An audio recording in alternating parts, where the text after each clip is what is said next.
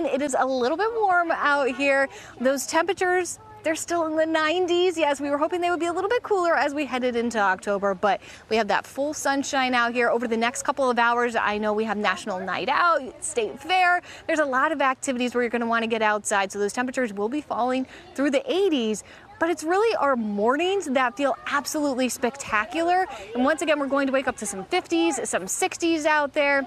Especially the outlying areas will be those cooler spots, clear skies overnight. And also, if you're going to be out this evening, it's going to be a little bit breezy. Those northerly winds are picking up as we have a dry front moving through the area. And that's going to make for a nice day tomorrow if you want to head out to the Autumn at the Arboretum.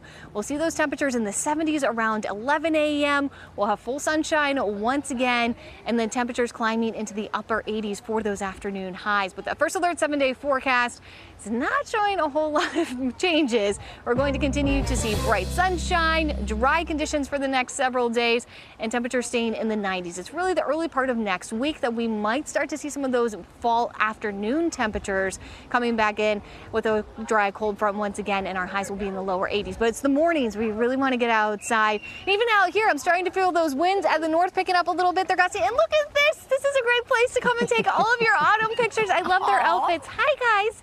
Yeah, they're like, we don't care about you. We care about the pumpkins and the houses. Wonderful place for the family.